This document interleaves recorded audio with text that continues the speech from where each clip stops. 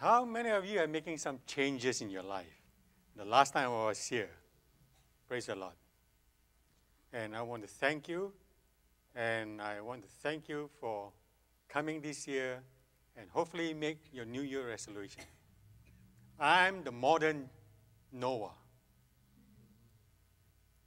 Noah has been preaching the flood is coming, the flood is coming.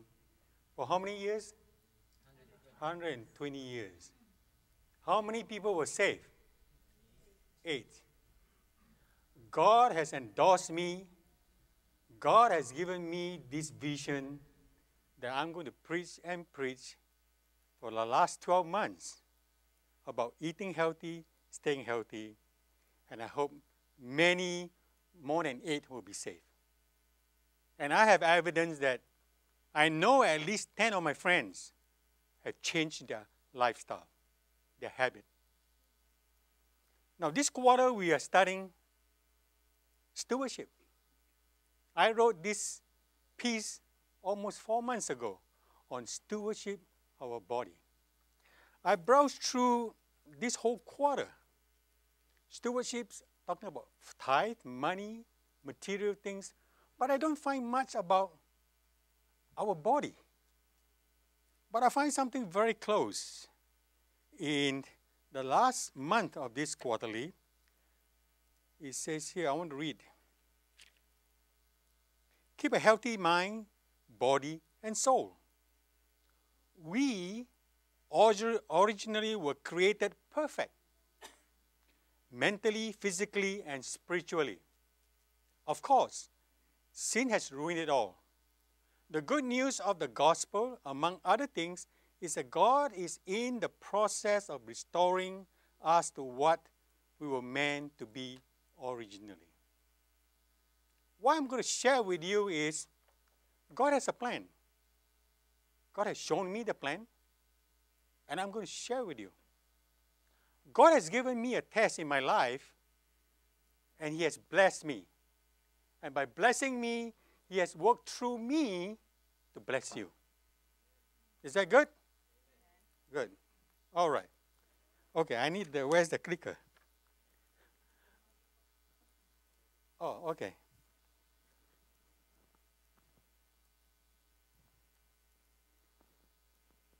Stewardship.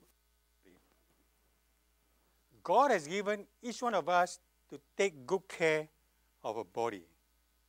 Have we done that yet?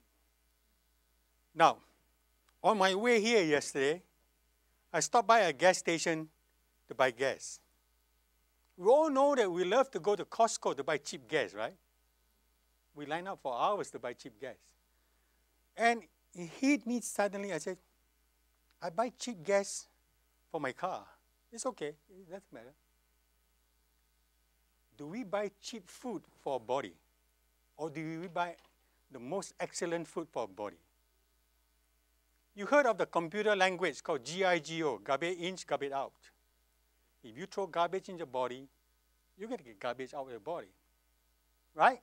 So, we must put in the best we can into our body.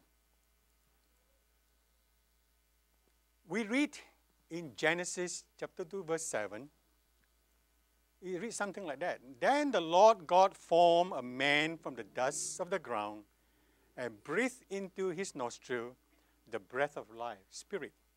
And the man became a living soul. Now, our body is just like a shell. Our body is just like a shell, empty shell. As you can see, a picture of the tortoise or turtle there. God breathed breath of life into that shell, and that shell became a living being. And you can see that we have a body, just a shell, empty shell. God breathed the breath of life into us, and we start walking, moving, talking. Now, we know in Ecclesiastes chapter 12, verse 7, it's the reverse process. And the dust, when a man dies, a person dies, the dust returns to the ground it came from. And the spirit, the breath of life, returns to God. And we became an empty shell again. So this shell that was given to you and to me, God says, take good care of it. We must take good care of it. We know that in the Bible's parables of the talent, God says the talent that was given to you, you be accountable on the day of Judgment Day. What do you do to that talent? You be held accountable on the day on Judgment Day when God says, what do you do to your body that I've given you to take good care of? 1 Corinthians 6:19, verse 20. Do you not know that your body is a temple of the Holy Spirit who is within you, whom you have received as a gift from God? And that you are not your own. You are not your own property. It's God's property. You were bought with a price. You were actually purchased with the precious blood of Jesus and make his own. So then, honor and glorify God with your body. So we were entrusted with something that's valuable. We all have one life to live. I often hear my friend tell me, we're all going to die eventually. Yes, we're all going to die eventually. But we do not want to die prematurely. Agree? Because the way I can control what I put into my body, but I cannot control when I drive the car on the street, I'm going to hit by a car by other people. I cannot control that. Premature death, like I mentioned the last time, is a very, very selfish way of going. Because premature death, you die, you lag behind the living to defend for themselves. And you don't want that. And above all, you are robbing God from the opportunity to use you to spread his gospel. God says, I'm not finished with you, but you chose premature death. You have robbed me from giving me a chance to use you to spread his words. A story was told, and I'm going to read to you. I have told this story in 1971. When I was writing this little sermon of mine, this story came to my mind, and I went to the Google and searched for it. I'm going to read. And I cannot find who's the author. The picture here you see was Johnny carried his new boat to the edge of the river. He carefully placed it in the water and slowly let out the string. How smoothly the boat sailed. Johnny sat in the warm sunshine, admiring the little boat that he had built. Suddenly, a strong current caught the boat. Johnny tried to pull it back to shore, but the string broke. The little boat raced downstream. Johnny ran along the sandy shore as fast as he could, but his boat soon slipped out of sight. All afternoon, he searched for the boat. Finally, when it was too dark to look any longer, Johnny sadly went home. A few days later, on the way home from school, Johnny spotted a boat just like his in a store window. When he got closer, he could see it. Sure enough, it is his boat. Johnny hurried to the store, into the store and talked to the manager. Sir, that is my boat in your window. I made it. Storekeeper says, son, sorry, but someone else found it in the morning. If you want it, you have to buy it with $2. Johnny ran home and counted all his monies, exactly $2. When he reached the store, he rushed to the counter. Here's my money. Here's money. I want the boat back. As he left the store, Johnny hugged and said, now, you're twice mine. First, I make you, and now I bought you. 1 Corinthians chapter 6, 19, verse 20. God sent Jesus Christ down to the earth to die for you and me. He paid a price. So when we come to church every Saturday or once a week, friends, some people think that when they come to church once a week, I got to check out from God. I'm good. You need to behave in whatever you do. You have to be accountable on your physical presence to reflect a true Christian should be. So you are bought with a price. God says, I make you once, now I have to pay to buy you back. First, you were bought with a price. Jesus Christ died on the cross so painfully. When we see our Lord Jesus Christ die on the cross, are we want to be a mediocre Christians? Are we all want to commit ourselves totally to God and say, God, you have paid the price for me. I want to be a good example that others can see the love of God in me.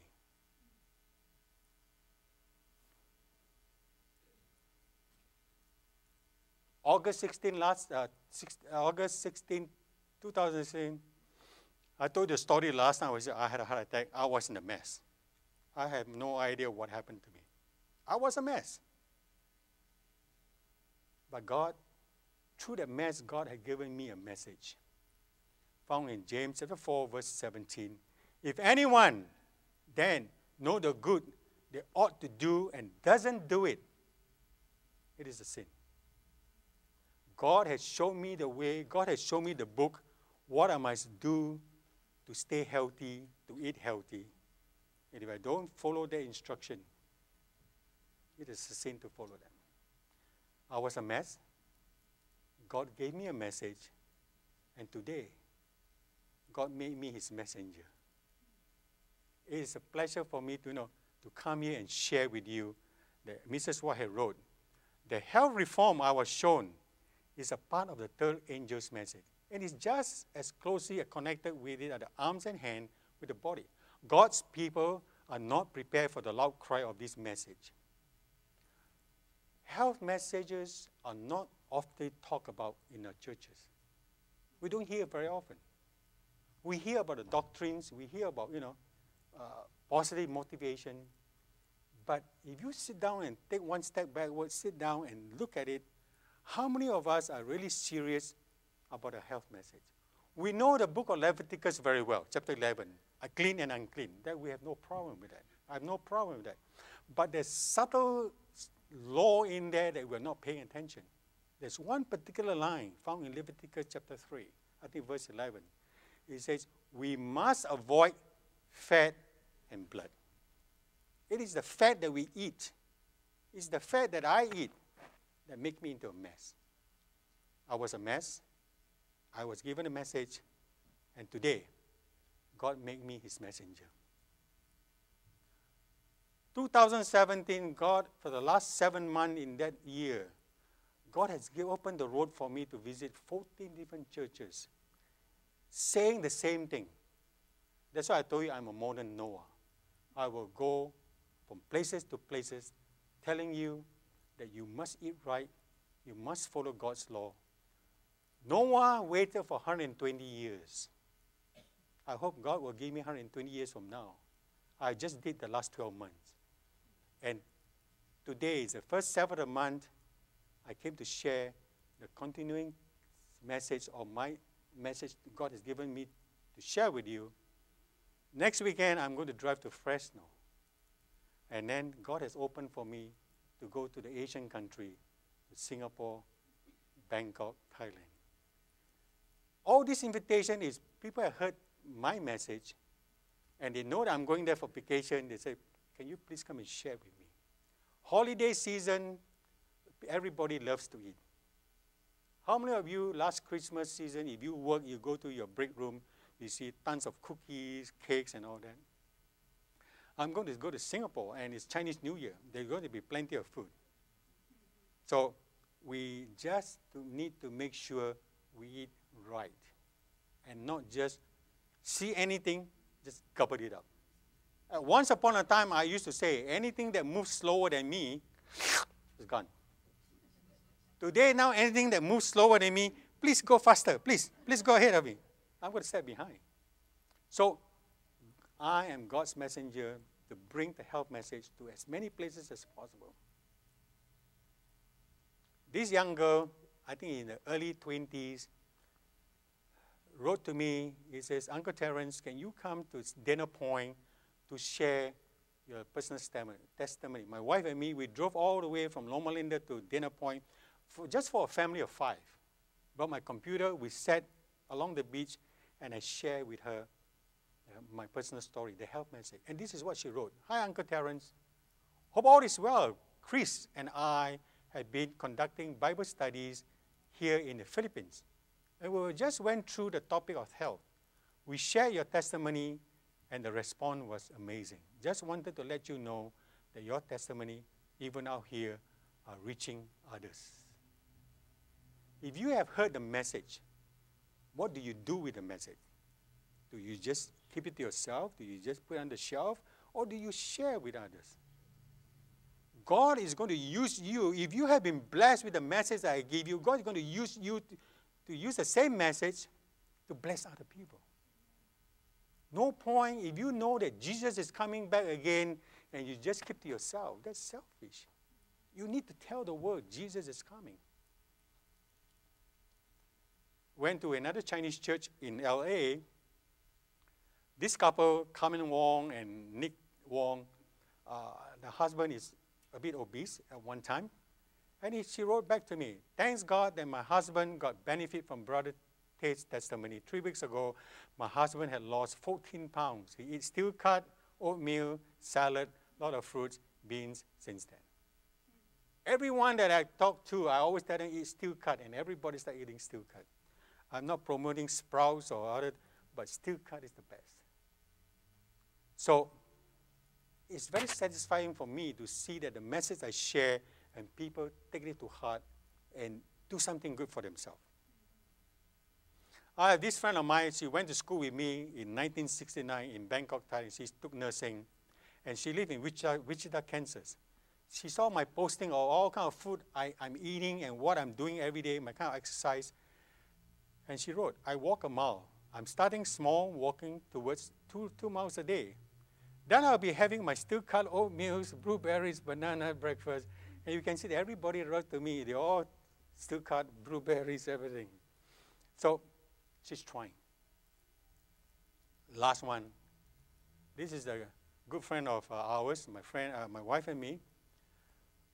She wrote back to me, definitely you are always in my prayer. I asked my friend to please pray for me that the Holy Spirit will follow me to share this message. And she wrote, definitely you are always in my prayer. God has been with you all this time. What you went through had turned out blessing others, including me. I've started strict vegan since October 2017. There was a time when it was not easy, but now it's a piece of cake. So brother, God bless you, and as you work in his vineyard. I will see you at the west side of the tree of life. That's the reason why she wrote the last line. Because when I shared with this friend of ours, I said, you need to go back to God's original plan, the plant-based diet. She did. She had diabetes. She was a diabetic patient. And today she told us that she's off medication and the blood sugars is normal. But she was struck with another illness. Just in around October, she was diagnosed with lung cancer. But her spirit was so high, her spirit was so positive, that she says she's going to challenge the evil of cancer, and she's going to make it. And that's what she wrote to me. She said, if I don't see you, if she die, she will see us the west side of the tree of life. What a positive attitude is that? I was destroying my body, my reckless eating of unhealthy food. I love oily stuff. When I look back at my life, when I saw the kind of food I'm eating, saw kind of physical that I have, I remind myself of Paul. We know the story of Paul. Paul went out to persecute Christians. We know Paul went out to destroy churches. I'm no different than Paul. I'm just like Paul. Why is that so? By the kind of food I'm eating, I'm destroying the living cells in my body. Living cells in the body. And I'm destroying the temple of God. Remember 1 Corinthians? Our body is a temple of God. We need to take good care of the temple. So the reason I was eating this kind of food because I was so ignorant. I have no clue. I thought I was doing okay. I know what is clean, what is unclean. But I do not know the final detail that I need to avoid fat, and I need to avoid sugar, I need to avoid salt. Now, fat does not come in the fat that you see. Fat comes in a lot of disguise. When you eat a vegetarian pizza, that is not vegetarian at all. There's a lot of cheese in there. So anytime, now when I look at food, my question I ask, how much fat is in there? How much sugar is in there? How much salt is in there? We need, because Mr. White said we are so ignorant. And the only way to learn from it is we need to read what the Bible says, what Mrs. White talks about health, and we need to read books from other experts to give us more light. I have read so many books by different doctors. The first time when I read those books is for me to find out what I need to eat right. Now, I'm entering my second year. Now, when I'm reading the book, I'm reading to understand why I'm eating the right kind of food. Give me more explanation. So, I was destroying my body by reckless eating unhealthy food. Mrs. White wrote, "It is wrong to eat merely to gratify our appetite. If the food eaten is not relished, the body will not be so well nourished. The food should be chosen carefully and prepared with intelligence and skill." When I go on cruises, I love to go cruises a lot. And I love to sit at the buffet and watch people eat. And when I watch the way they eat and I reflect on myself, I used to eat the same way like them. I just put the food in my mouth without thinking. Without thinking. And their plate is so loaded. But today, I follow Mrs. White's counsel. The food should be carefully chosen. And the question I always ask myself, how much fat, how much sugar, how much salt? She said, it is wrong to merely gratify appetite. We just, as I said before, most of the time when we eat something, it's all about taste. Does it taste good or not? If it's not good, I'm not going to eat. But the food that goes through your tip of your tongue to the back of your tongue, that's all about taste. After when it passes over after the tongue, your body has no clue what you just put in. Whether it heals you or it destroys you. I decided to become a vegetarian overnight. Unhealthy conditions should be changed. Wrong habit corrected. And I follow Mrs. White's counsel. And today, you can see that my body has transformed. God took care of it. I eat what I need to eat to follow God's instruction, and God took care of the rest. And I always tell everybody, the side effect of being a vegetarian is losing weight. That's a good side effect, losing weight. And on top of that, you don't have to exercise. I don't mean that you don't have to exercise. You don't have to go to the gym to do Pilates or what kind of thing. You just lose weight. God has given us this guideline in the Bible. Genesis chapter 1, verse 29. You can see that verse after it. Mrs. White wrote this in the midst of healing. These are the 8 principles we need to follow. And most Adventists know these 8 principles very well. But do we follow them? Pure air, sunlight, temperance, rest, exercise, nutrition, water, trust in divine power. These are the true remedy. Every person should have a knowledge of nature, remedial agency, and how to apply them. And from this guideline, an organization came up. They call it the New Start Program. And there's a lot of other agencies try to follow. They come up with a lot of acronym, creation, various. And to me, I say, it's no point for me to come up my own. Why reinvent it? There's some word is used and it's and this New Start Program is not only in States, it's all over the world. And you find that the organization is in somewhere where Wilma in somewhere near, not too far, Sacramento. So what I'm going to share with you, a little bit of New Start, but I want to focus a lot on nutrition. But whatever we do, whatever we choose to do, the most important thing that we must first in our life acknowledge God. Without God, it's not possible. All my success that I have in my life is not on my own doing. God is my partner. He works with me. Don't give up.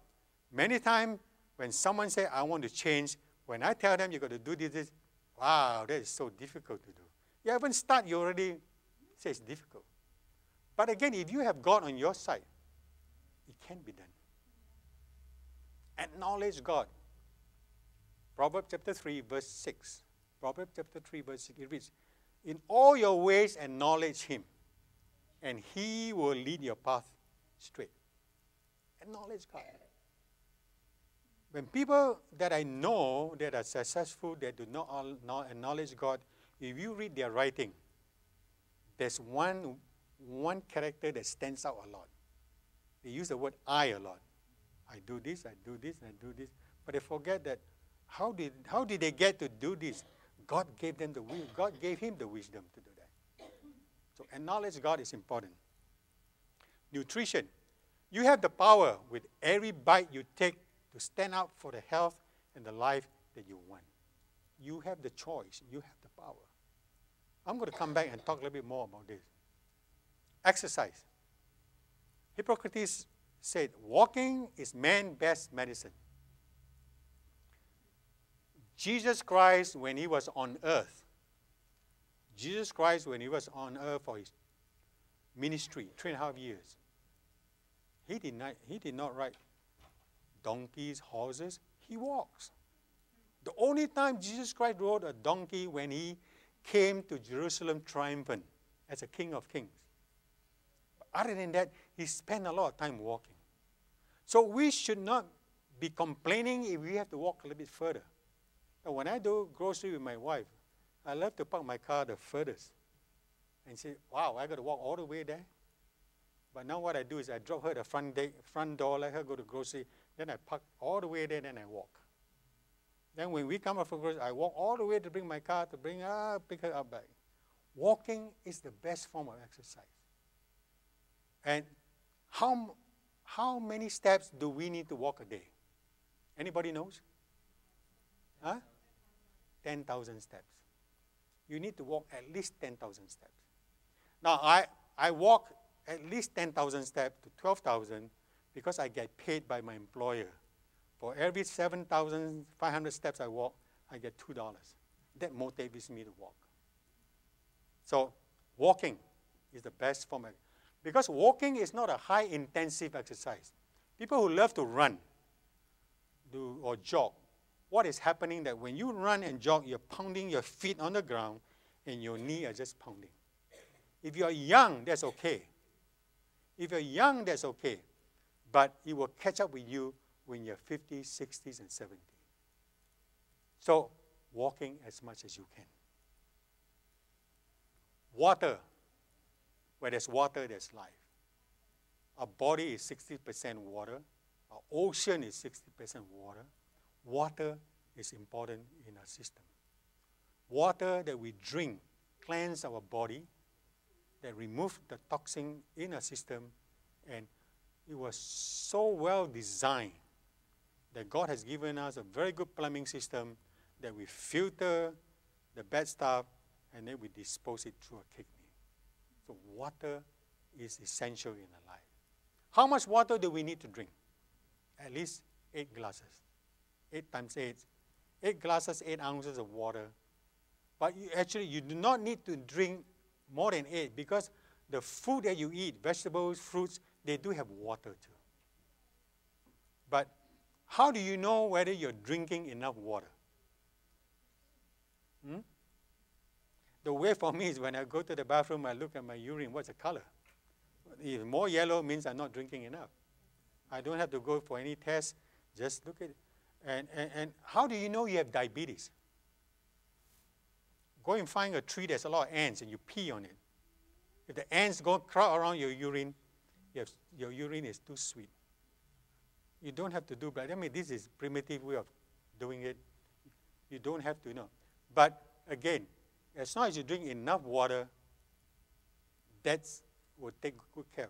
And also we need to take water, we need to take shower to cleanse our exterior of body. Sunlight is important. You want to take enough sunlight to get vitamin D, but you do not want to have excessive sunlight to cause skin cancer. Sunlight was created for a reason. People who have illness, they are recommended that you need to go out and expose yourself to sun. Sun kills bacteria.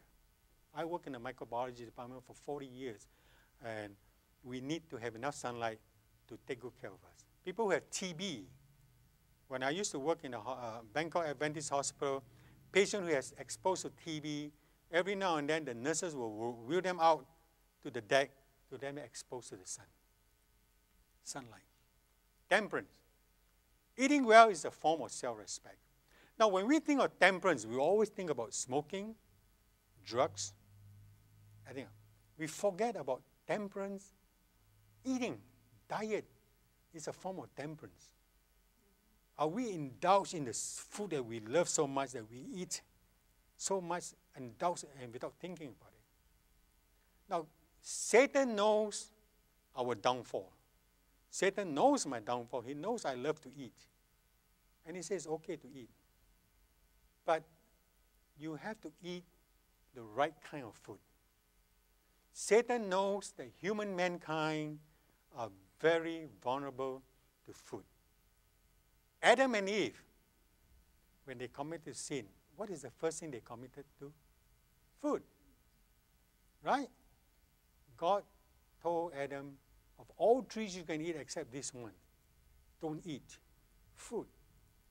When Jesus Christ was baptized, when he rose from the water, he went into the wilderness. What was he tempted for? Food. Satan says, if you are the Son of God, convert this stone into bread. And what did Jesus reply to Satan? It is written. Now, when you are tempted, are you able to quote Bible verses and say, it is written? Where did Jesus quote the verse, it is written? Deuteronomy. God, in those days, there was no Bible, there's no hard copy. But Jesus knows where to find that verse. Now, not only Jesus knows it is written, Satan also knows it is written. Satan read the Bible too. So we need to be able, for every verse that Satan throws at us, we should be able to reply. And how do you know your Bible verses? It is written. How do you know that? You have to read it. Right? How many of you bring your Bible to church today? Okay. How many of you use cell phone as your Bible?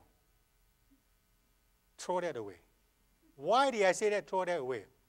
I use electronic Bible for searching Bible text as quickly as I want. The reason I say that you should not use electronic equipment as your Bible because Satan knows that you're going to use it. Satan is going to distract you. When you are searching for Bible, how often you have a temptation to look at your text, messages? How often do you have temptation to read your emails? How often do you have temptation to read your Facebook? Satan knows our weakness. So please, don't use electronic as a device to search for Bible text. If you run out of battery, how are you going to quote? Oh, I can't find that verse. You must have a hard copy to read. Martin Luther sacrificed his life to translate original Bible to German. People die to have the Bible. And today, we are so fortunate that we do not take the Bible seriously. Now, how many of you have more than one Bible? 2. 3. Very good. 4. Good. Very good. I have about 12 Bibles in my. They're of different versions. When I read my Bible, I read a verse I don't understand. I went to the easier understanding version. Of course, King James is out of my limit. you know. But some King James Version, the verse was written very, very nice. I like to use quotation. But I need other version to help me to have a better understanding. Now, when you study your quarterly, when you search the Bible text, and if you don't understand the text, go and find another Bible to explain, to elaborate what's going on. So, temperance is very important because God knows that Satan is going to tempt us, and Satan knows that is our weakness. Air. Air is just like water. It's very important in our life. We breathe air in the morning to absorb oxygen into our body system. Now, I cannot understand people who believe in evolution, where we just, one day we just show up at your doorsteps. Air is so well designed that God has given you and me into a body. Let me explain to you why. Our body, we have red blood cells, right? Red blood cells. How many of you know how many red blood cells you should have in your body? A normal person. A normal person, you should have 5 million red blood cells circulating in your system. 5 million. And out of 5 million, the size of your red blood cells, because I look under a microscope all the time, the size of your red blood cells should be 7 microns. 7 microns, 5 million. But for me, I have 7 million red blood cells. That doesn't mean I'm good. God gave me more red blood cells. Because my red blood cells, instead of 7 microns to be normal, my red blood cells is only 5 microns, smaller. So my body compensates in order to carry the same amount of oxygen through my system. God gave me 7 million. Normal person will have 5 million, 7 micron. I have 7 million, 5 micron. And when I look at those two numbers, the magical number is we must have at least 35. Follow me so far? 35. And our body system is so well made. The only person that can do that kind of stuff is our God. We do not come from a lizard that can make this kind of things, you know. God designed you and designed me with a purpose, and He knows how to do it. Rest, plenty of rest. God created the world in 6 days, and He rested on the 7th day, and He blessed it.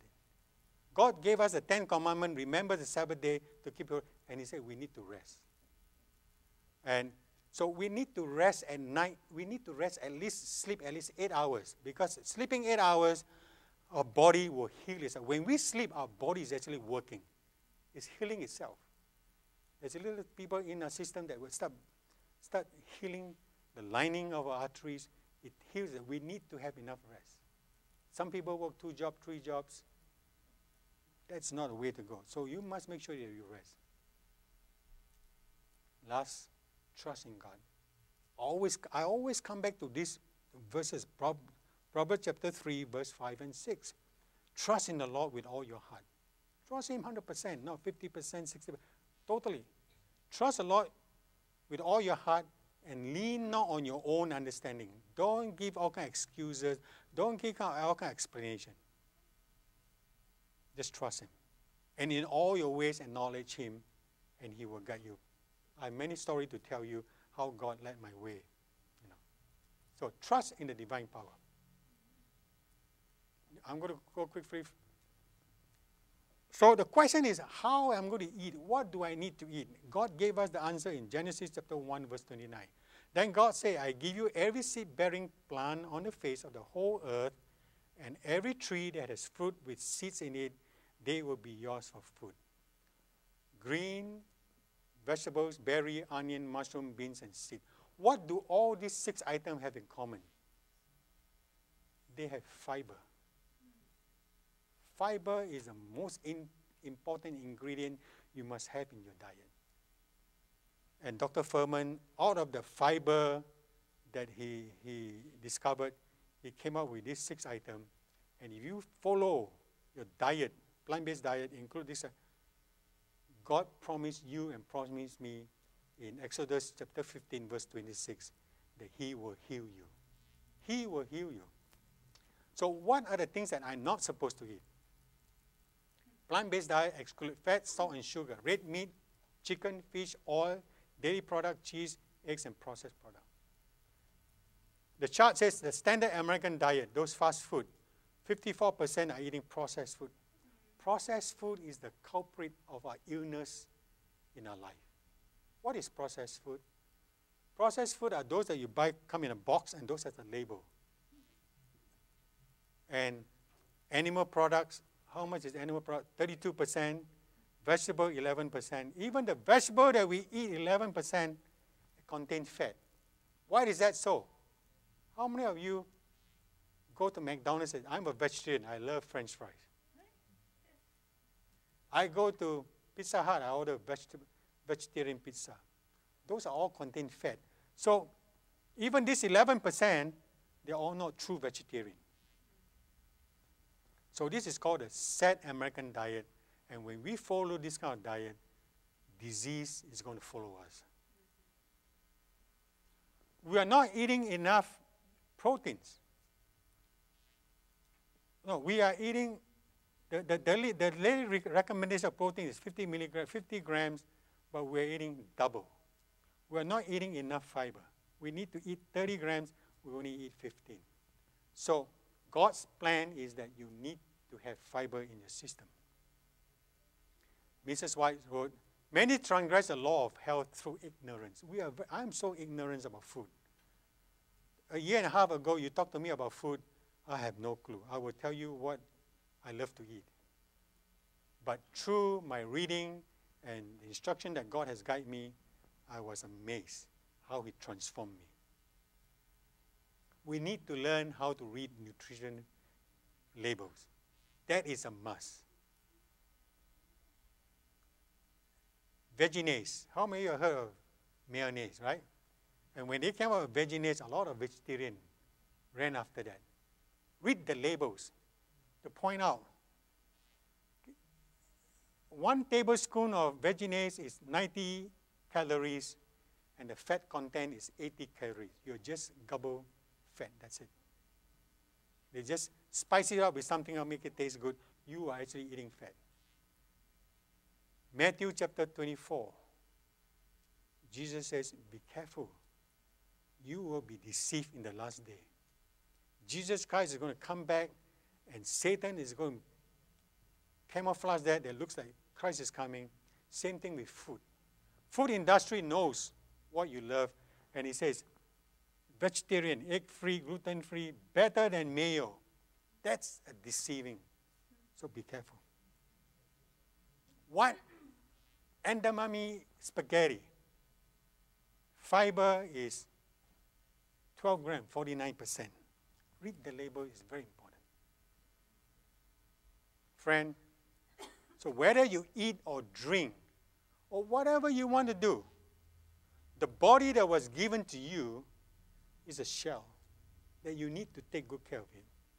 Do it all for the glory of God. You only have one life to live. Make the life meaningful. Go out and share with others what you have heard. People who are not healthy enough, you cannot blame anyone else except you blame yourself. I mean, when I used to be obese, I was trying so hard how to lose my weight. I do not know how to do it. I only blame myself. So God gave me a test. He gave me to go through, have a heart attack, and through that I learned a lot. I need to eat healthy. And today I can share with you that if you follow God's words and His instruction, He promised you and me, He will take care of you and He will heal you. So how many of you want to make this? I'm going to challenge you. How many of you want to take this New Year resolution that you want to start eating healthy, and everything that you eat, you think before you eat, before you just take the food and put into your mouth? Can I see your hand? Good.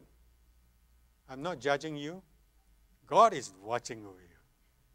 So make a commitment to Him, okay? And you will be pleased and happy that you see good results. Thank you very much. Shall I pray? Okay, let's pray. Our kind dear Heavenly Father, we want to thank you for the Sabbath. Lord, you have opened our eyes to see what and how we need to do to eat right, so that we can live longer to share the love of Jesus Christ to others. Lord, we want to thank you for the blueprint that you've given us. And please give us the strength and the energy that we need to do what is right in your eyes. Forgive our mistakes that we make. Lord, sometimes we try to do good and we fall. Please send your angel to lift us back up. That we want to do whatever is right, that we want to see with our own eyes when Jesus Christ returns in the clouds of heaven. Dismiss us from this place. Bring us back again, that we can come to church to sing praises to your name and to say, thank you, Lord, for loving each one of us as who we are. For I ask all this in Jesus' precious name. Amen.